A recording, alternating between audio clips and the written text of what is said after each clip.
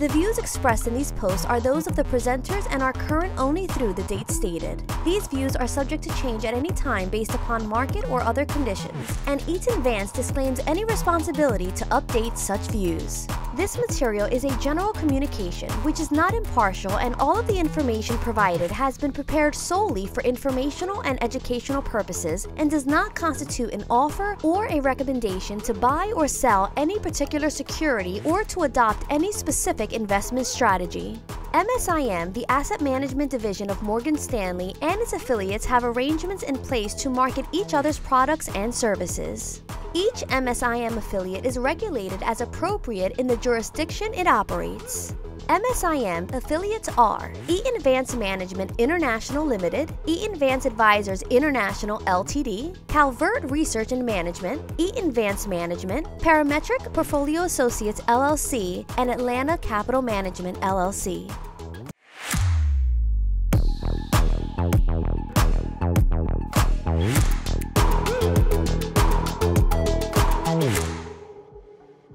Welcome to the Rainmaker Podcast with your host, Gui Costin. The goal of this podcast is to give listeners a unique look into sales strategies from top industry executives. We introduce you to the heads of sales and heads of distribution who will help you understand the inner workings of the successful sales organizations from philosophy to execution. This podcast is essential for sales professionals seeking wisdom from the best in the field. If you're not familiar with Dakota and their Dakota Rainmaker content, please check out dakota.com to learn more about their services. This episode is brought to you by Dakota Marketplace. Are you tired of constantly jumping between multiple databases and channels to find the right investment opportunities? Introducing Dakota Marketplace, the comprehensive institutional and intermediate database built by fundraisers for fundraisers. With Dakota Marketplace, you'll have access to all channels and asset classes in one place, saving you time and streamlining your fundraising process. Say goodbye to the frustration of searching through multiple databases, websites, Form ADVs, and say hello to a seamless and efficient fundraising experience. Sign up now and see the difference Dakota Marketplace can make for you. Visit dakota.com/Dakota-Marketplace today. Hello, everybody. Welcome to the Rainmaker Podcast.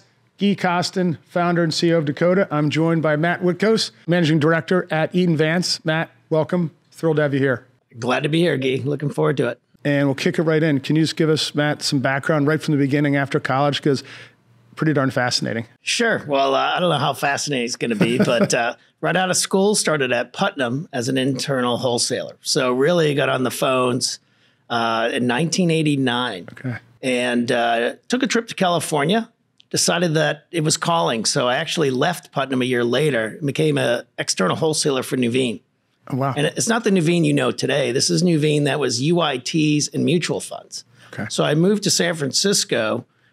And that's when I learned to wholesale. So without Waze and without your cell phone, you're figuring out how do you crisscross that state? Well, it was a lot of fun. From there, I ended up at GE. So Matt, let me just ask you a question, because Sure. part of what we talk about a lot is hiring young men and women, but getting them slotted into the right sales processes right out of the gate.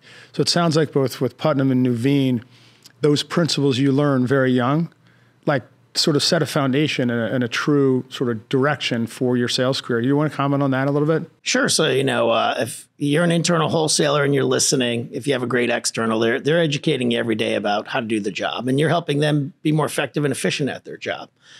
Going to Nuveen, no one had been in the territory. So literally it was just a list of names, and that's where you really learn how to call and get meetings.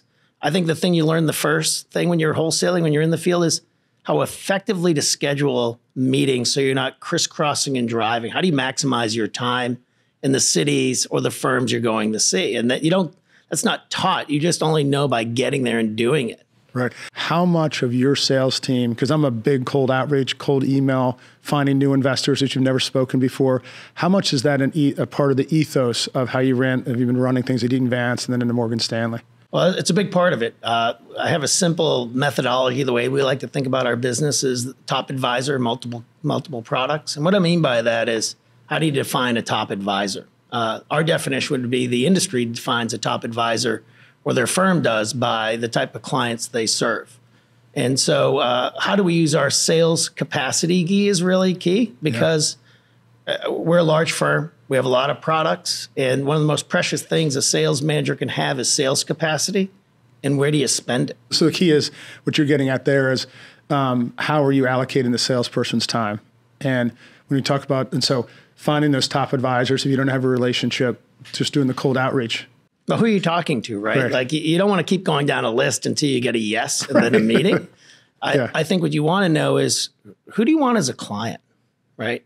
And that's really who you have to spend your time calling. It isn't someone that just maybe, as we say in the industry, dropped you a ticket and you want us to come and see that individual and say hello. Well, you do that 10 times over and you're in a totally different zip code. Your business does. And I think that's one of the things we really bring as a discipline to say, just really simply, top advisors, multiple products, and then we help them define who a top advisor might be. Brilliant in terms of how you repeat the strategy, because that's a key part of business is knowing what your strategy is, and you just articulated there.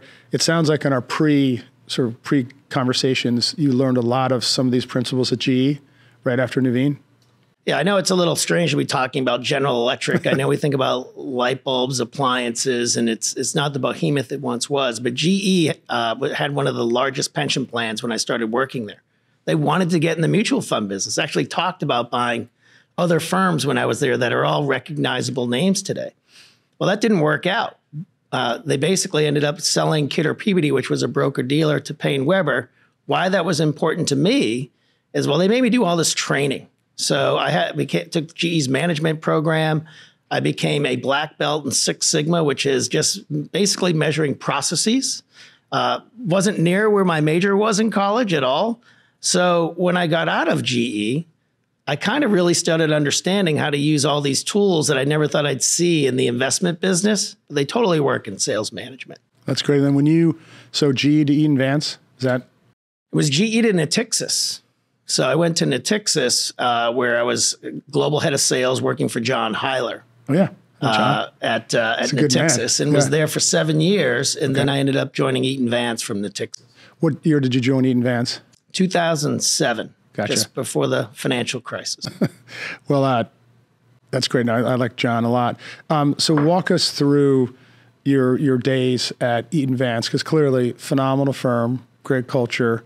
There's a lot of, it's just, and you had a great run there until you guys sold to Morgan Stanley. Can you tell us a little bit what that experience was like? Sure. So let me just go right back to Natixis. So Natixis, as we know it today, is a multi-boutique firm, right? So a lot of different brands. At the time, Natixis had just purchased the asset management firm when I joined in 2001. And why that's important is that it was very similar. It was owned by MetLife. 84% of our fund business was from MetLife agents at Natixis when I was there. So the strategy there was to get back to top advisors. If we're selling mutual funds and investment products, it probably wasn't at MetLife in that time. So we're going to pay the wholesalers on 6 firms. We decided what 6 firms are the leaders. And with John's help, we turned the whole firm to go focus on a place where we weren't even doing business. And so our products, the way we had our sales team structure changed throughout that. And how that led to Eaton Vance, we had purchased a company called Active Index Advisors at Natixis, which is a direct indexing company. Our biggest competitor was Parametric. Parametric is owned by Eaton Vance. So what ended up happening was the head of distribution was no longer at Eaton Vance. I applied for the job, ended up getting the job. But I felt there were a lot of gems within Eaton Vance that literally just needed some attention that I thought we could grow. And that's great. If we focus back on your principles, and you talked about it already, but give me some of your principles through your time at Eaton Vance that helped grow the firm. Well, a big one that there are really 2 that I go by is what type of client do you want? What type of client can we have? And so if I go back to 2007, Eaton Vance was the leader in closed-end funds. Commission traded closed-end funds. We had just come off the largest closed-end fund in history in 2007 for the New York Stock Exchange. That's a different type of advisor than really who would use Parametric, which is direct indexing, tax related. So really changing the firm and the structure of the firm to get focused on taxes, to get focused on top advisors that deal with the wealthiest clients. And as you know, the top advisors survive down markets. They actually usually gain more market share. Advisors usually that aren't top advisors that are maybe doing more transaction-oriented business don't survive bear markets long. And I think that the real key there was taking all these great products at Eaton Vance that could serve the top advisors and convincing the sales team, we're going to go serve the best advisors in the industry. Let's talk about how we're going to get there. Gotcha. We call that focus what matters most, right? I mean, you established and it was only 6 firms that you focused on to start? That was 6 firms there. Right. It was even smaller at Eaton Vance. Really? Yeah. I mean, there were, you have to remember, we're really going from a closed-end fund, which was largely wirehouse driven. Well, direct indexing and parametric grew up in the RIA channel. Then it was the private wealth offices. Then it was the private banks. And now you're starting to see it become more mainstream. But we definitely defined, I think for us was what is a top advisor and being clear and making sure it was included in wholesalers' business plans, call reports, what they were focused on with all their activity. I mentioned sales capacity. Right. If you really look at your capacity, how are you using it? And good salespeople find their way to agree. It's like, yeah, I could probably be spending my time in more fruitful places. It's so fascinating, Matt, just speaking with you, because when you think about the concept of, you can see in a lot of different ways. We call it, focus what matters most, focus what you can control. It seems like the way you think around basically building a business and growing a business are those key factors, right? And then sort of ignoring everything else and your whole ambition. It seems even today at Morgan Stanley, Eaton Vance, Parametric, it's still that same approach across all the business lines. So could you walk us through to the acquisition by Morgan Stanley of Eaton Vance, and obviously you're in your role within that, and then you were talking about offline, just the different product lines that you have to focus on. In March of 2021, Eaton Vance was purchased by Morgan Stanley Investment Management. It was announced in October the previous year. And with that, at the time, Eaton Vance collectively was $600 billion. And under the Eaton Vance brand, there's multiple brands. I mentioned Parametric. There's also Calvert. There's Atlantic Capital. So we had other brands. And so we were getting married with a much larger global brand in Morgan Stanley. But really one of the points of that too is, well, it's Morgan Stanley. So how are other advisors at other firms going to feel about that? And so what was really important to them is, are we going to have the same brands that we have today? Is it going to cause brand friction? So thinking through those things really quickly, and Morgan Stanley was great about it. They totally understand, having been a previous owner of Van Kampen. So they'd been there before, right? And so for us, when we got there, what we didn't know was they have a huge alts business. So we were trying to really think about it, Eaton Vance, before this acquisition by Morgan Stanley. We should really be bigger in the alts business. We were looking at private credit, private equity, and guess what? MSIM had it all.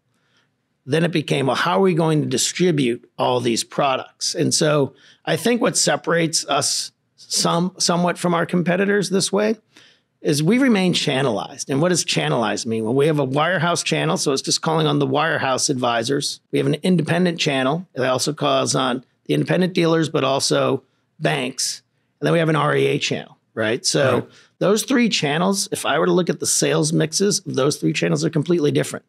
We basically have 3 different sales meetings, 3 different comp plans, 3 different sets of everything, because the clients and what they buy in those channels is largely different. And when you look at your competition, not everybody makes those strategic decisions.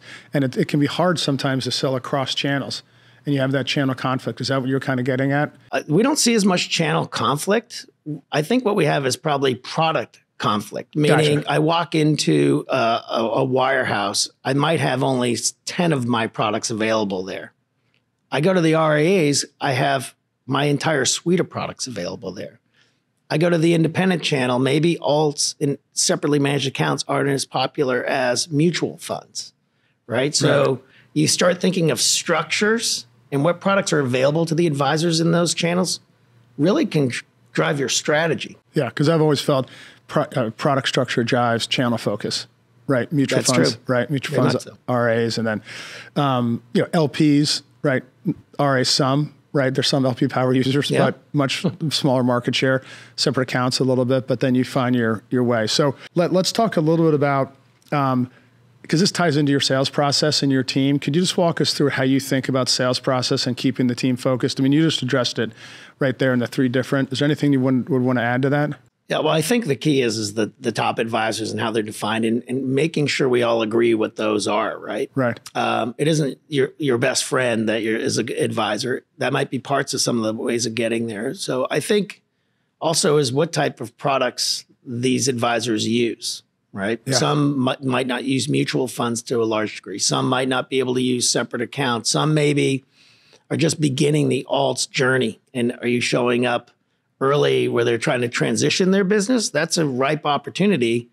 So you could easily be mistaken. Well, they don't have a lot of alts now. So if you ask the wrong questions, you could also fall off track, right? Because someone's just beginning to do that. So we spend a lot of time making sure that, you know, there's a handful of advisors we're focused on. Then what about the others? How do you reach all the other clients that are doing business with you? And so we are very disciplined in segmentation, but also customization. And what I mean by that is we let wholesalers decide how we're going to market with each division or each segment. So you could run a campaign yourself on advisors that care about taxes.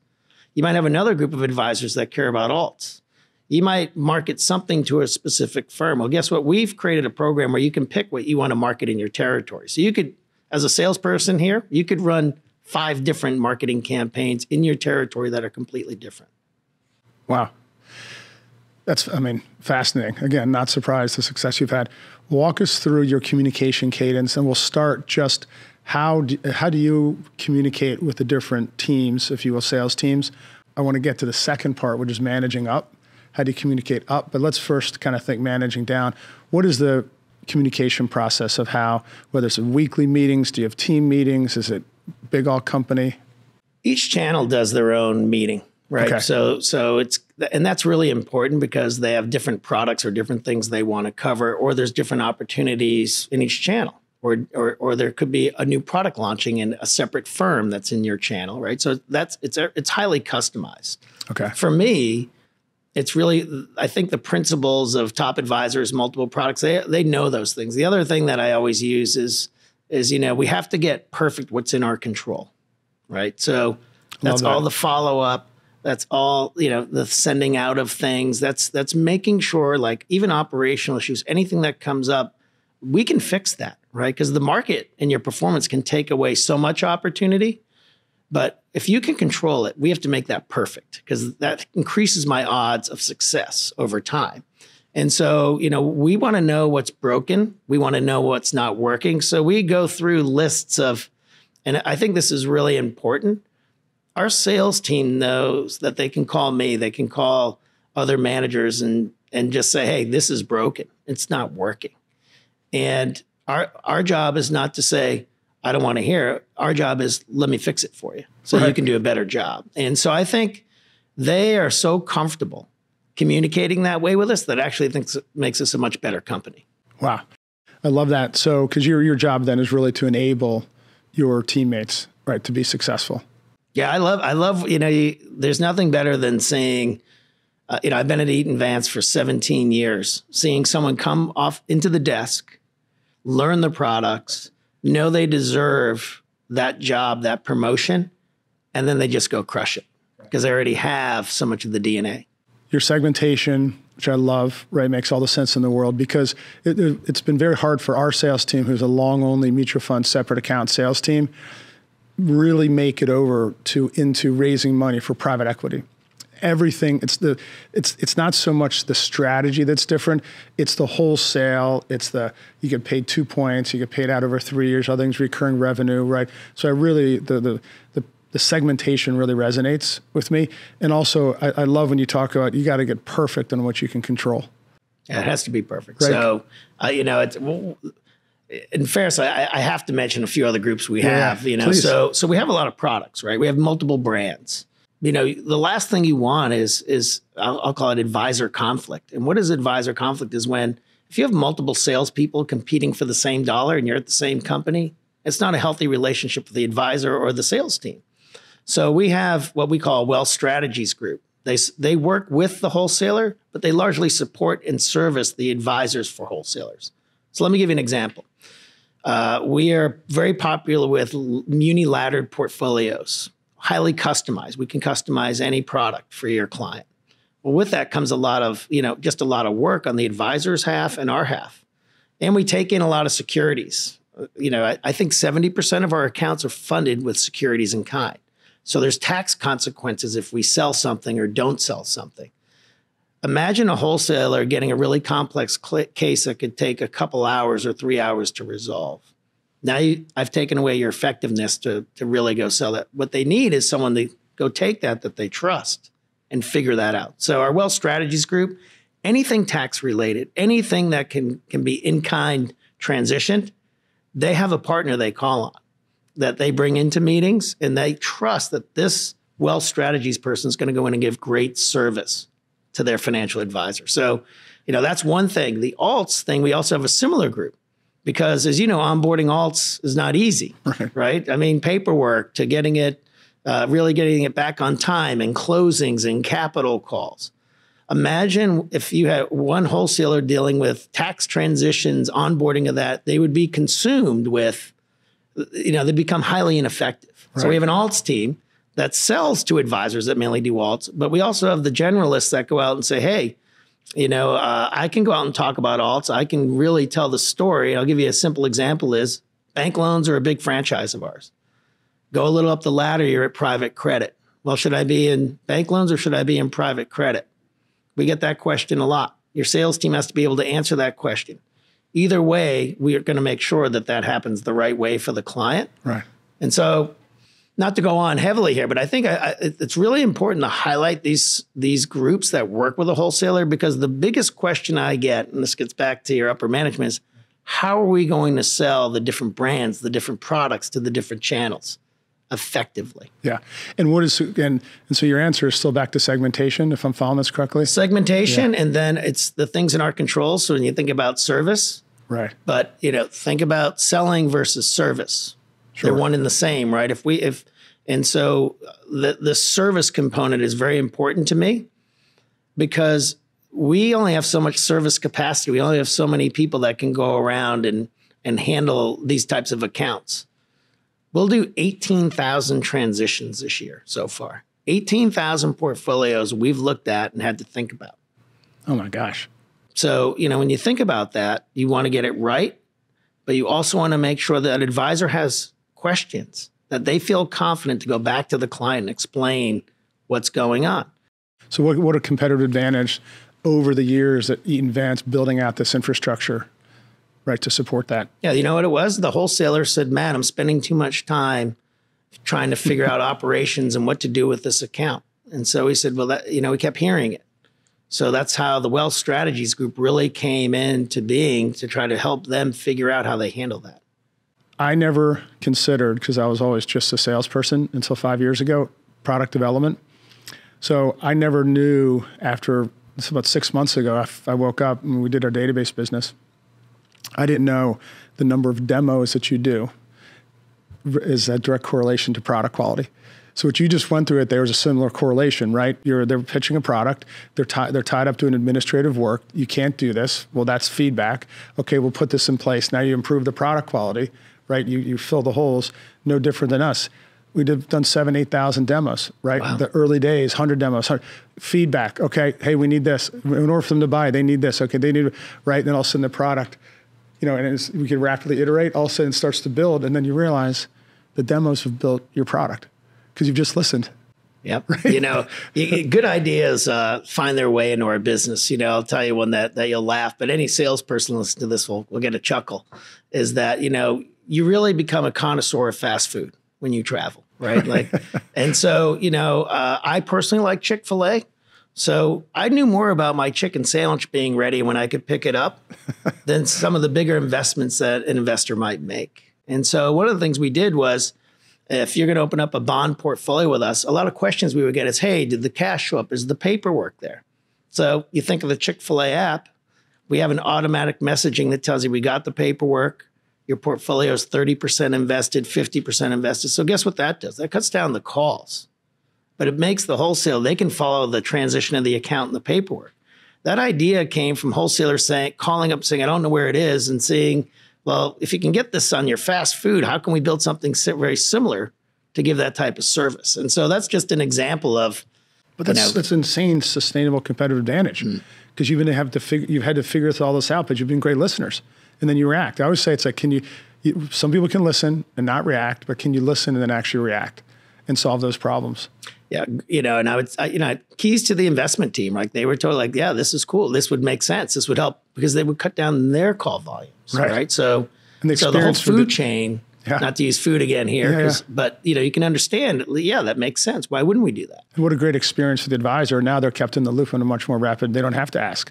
That information is pushed to them, right? Yep. That's great. So, with that in mind, with the communication in mind, with that, let's transition to one of my favorite topics, where I think it's the few leverage points a salesperson has: CRM. Could you just talk a little about your experience over the course of time? Your value of a CRM and the value to the organization, and how that's impacted, your scale. Yeah. So when you think of a CRM, you think about just call reports, right? And I think that's important, but it's not really the way I think of a CRM. I think of a CRM as a total client experience, right? So whether it's a separately managed account, whether it's if we're doing anything on if you have your account, you have a question, we're doing something for that account, you're an advisor, you call us, that has to be in the CRM, right? Because you're going to go say, well, who'd you talk to? Well, we need to record everything. So we're building a new CRM that can incorporate all these features. But I also like in a CRM is, aside from doing smart segmentation, as I mentioned, we can do like auto enrollment on distributing fact sheets, investment updates. If you click through on webinars, to me, the CRM is just going to be pure magic when it's fully going from service. I like to say the client experience. So if we have mutual funds, we have ETFs, we have separately managed accounts, we have alts, and we have all different brands.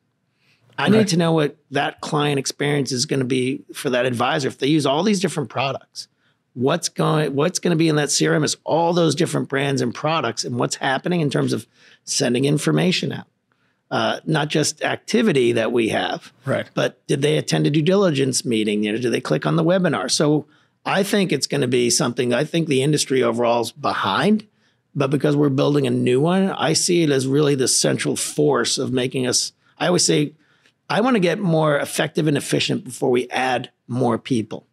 Because I feel like no salesperson that I know is like, oh, we cut my territory. I spent the last 10 years growing it. And so I think, well, how effective and efficient can I get that advisor and wholesaler's relationship to work? Yeah. And I think that's key with CRM. Well, you just brought up an incredible business point that I learned in this whole process of this database, which is just adding bodies to an inefficient process is a really bad business, right? That's for sure. A lot of people want to do that, though. That's the thing. A lot of people want to do that. That's true.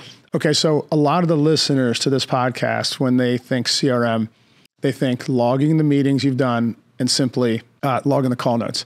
I think it's so important to log the meetings so you can look at your past activity and you can quickly follow up. You can see where you are. You see all your footprints. And then if that person leaves what you don't want, you know where they've been. I call them gold bars, right? So obviously, just could you maybe, obviously you're a massive believer in a CRM because it's the central of everything you're talking about. So you're a big believer. Could you ever imagine not having a CRM as a sales organization raising money? No. I mean, I think now a lot of us have data packs, right? We go out and invest in data that the broker-dealers provide us so we can become more effective and efficient in our job. Right. That's a huge waste of money unless you're going to tie it into an effective system that people can use. And so I think I'm real excited about where we're going with it. But right now, I think it's like because I don't have a great system, I just know how much better it's going to be. Gotcha. And so, this is the last place where people want to make investments, generally speaking, but it really has to be one of the first. I couldn't agree more. The reason I bring that up is a lot of people in our industry, we have almost 900 investment firms and 3,600 individuals, and I've talked to so many different people, and they just don't embrace it, right, the way that I believe they can and should to get leverage, right? So you're like in a whole different stratosphere of how you're thinking about it, but just even at the basics, basically the bottom line is a CRM is everything for a salesperson in terms of helping them manage their business. Yeah, especially as you have like the specialists, right? Right. If someone else is touching that advisor outside of you, you want to be in the loop. Like that's what you're stressed about as a salesperson. You spent years coddling this relationship. for someone to come in and potentially destroy it. You want to make sure, like, no, you need to get back to that person. I want to make sure you're on these issues. And so I actually think that a good CRM keeps everyone connected on how the relationship's going with the client. Love that. Okay, I want to transition just for a sec into your personal sales leadership style. So how much you characterize, because as I said in the pre-call notes, like I have such admiration for it. You take such a common sense view of business, and it's like top advisors, more products, top advisors. I mean, I love that, right? Because it's simple, but it's impactful. It's the strategy. Just for how you treat people, over the course of time, your leadership style in that way. Could you just, how would you characterize it? And what have you seen that has really worked best over the years? I'm lucky. I've had really, my success is really all the people that have worked with me. And I say that we've been able to have minimal turnover with the sales force and managers that have worked with me. I think the one thing that I'll go to the negative first. Yeah. You have way too many ideas, Matt. You got to slow down. And I think that's fair. But I like to co-create with the managers. Like, this is what I'm thinking. What are you thinking? This is what I'm saying. What are you saying? And, I think we might need more process around that. How would you think about that? And so everything that we've done has been co-created with other people. And it makes it so much easier because everyone's part of the success. Or even if it doesn't work out, we can say, yeah, we all gave it a shot. So collaborative, like you're big into the collaboration. I think I socialize a lot, maybe over-socialize. I'm probably over-inclusive. Wanting to get other people's opinions. Yeah. I think they, at the end of the day, they want to work with someone that cares about them. And one thing I've learned about this business is life is not a straight line, and so you have to be there for your team when maybe it's personal, maybe it's professional, they're going through something, and you recognize, hey, it's okay, you're super talented, it's like any professional athlete doesn't always go out and perform an A+ in every game they do.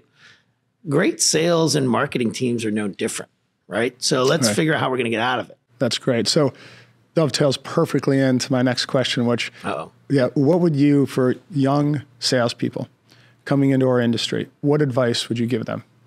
My advice, I've had a different background between retail and institutional, different types of firms. I would say that you have to be curious. I wish I was this curious when I went to college, because I nearly didn't have the curiosity to learn or compete. When I got into work, it was a lot of fun. And so I would tell a young person, I tell all professionals, my door's open. You can send me an email, you can call me, you can come in anytime you want. That's kind of a test, right? Whether they'll take you up on it. Yeah. There shouldn't be an org chart that says, what do you mean? I don't report to Matt. I can't go see Matt. You can come see me anytime. The other thing is, anytime you bring a problem to me, I want you to tell me how we're going to fix it. Love right? that. So if you're young and you're thinking about this isn't working well, you probably know more than anyone else what's not working. And guess what? Someone like me probably has no idea that it's broken and how we're going to fix it, but you do. And so that's what I'm looking for in any young professional is to help us get better. Well, that's brilliant. The thing that I've always espoused as a leader, very along those same lines, is when basically taking every excuse you can possibly take away. If somebody needs something, I get it to them, right? You're never going to point to me and say, the reason I can't get this done is, Gui, you're in my way, right? Because you feel like a lot of times what you've done as a leader, it removes all the obstacles for their team, right? So the team can be successful. That's really, to me, at the end of the day, that's one of the biggest jobs of a leader, is just remove obstacles, especially both human beings, right? There might be another in front of other human beings, right? So, but the fact that you have an open door policy for anyone speaks volumes about your leadership. Well, thanks. But the best ideas we've gotten have come from the people that have brought them to me. Yeah. Literally. Well, I love that. So to wrap up, the world's challenging for everyone, right? Right now, what challenges are you facing, right, in the distribution world? And then what are you doing to overcome those challenges? There's a lot going on in the distribution or investment world, right? We all read the same documents and studies and research. I think about a very simple thing. What is it that's going to get my salesperson a meeting? What's going to keep them relevant and what's going to keep them different from their competitors? Because I think the hardest thing is getting a meeting, getting someone to answer that email or call and actually going to tell them this great story you want to tell. So I have to think about, if my team is out there trying to get to the top advisors. What do the top advisors need? And what am I going to create? Whether it's a learning experience about something like taxes or alts, whether it's creating a new product. But I think that's, I think any great salesperson will tell you that they want to remain relevant with the top advisors, right? And sometimes and people will laugh, but sometimes, your products catch a cold. They catch the flu. Sometimes they go in the hospital. They don't come out of the hospital. And, so you're not always healthy, Right. And so for a salesperson, they can't disappear when our products catch a cold, but they still have to be relevant and add value. Let's say if a strategy's out of favor and the advisor's sitting there, right? What are you going to talk to the advisor about? I saw you last quarter. I need to create things that are going to keep that salesperson relevant.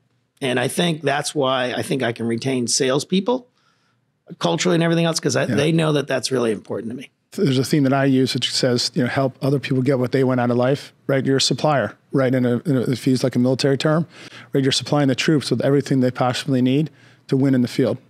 And that's so well said.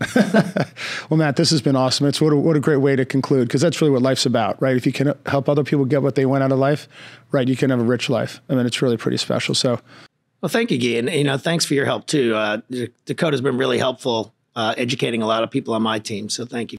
You're welcome. Well, this has been such a thrill. Everyone, Matt Witkos, Eaton Vance, unbelievable. And thank you, everyone, for joining the Rainmaker Podcast. Another unbelievable interview here with Matt Witkos. We can't wait to see you on the next Rainmaker Podcast. You can find this episode and others on Spotify, Apple, or your favorite podcast platform. We are also available on YouTube if you prefer to watch while you listen. If you would like to check up on past episodes, check out our website, dakota.com. Finally, if you like what you're hearing and seeing, please be sure to like, follow, and share these episodes. We welcome all your feedback as well. Thank you for investing your time with Dakota.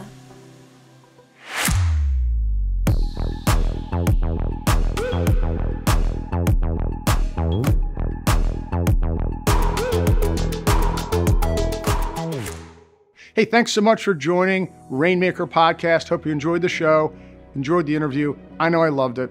And hey, if you wake up in the morning and you raise money for an investment firm, you do cold outreach, whether you're a sales leader or salesperson, and you don't know about Dakota Marketplace, we would love to show it to you. It's world-class. It's used by over 880 investment firms and over 3,600 individual salespeople. To learn more, go to dakota.com and click on a free trial.